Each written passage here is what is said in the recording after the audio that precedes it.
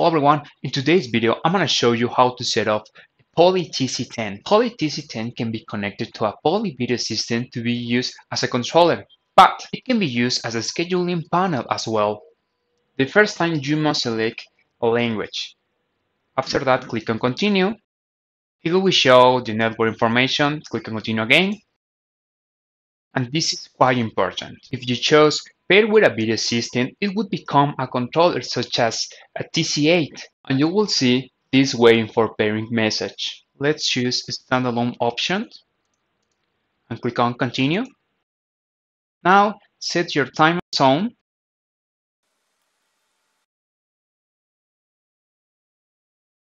and click on continue.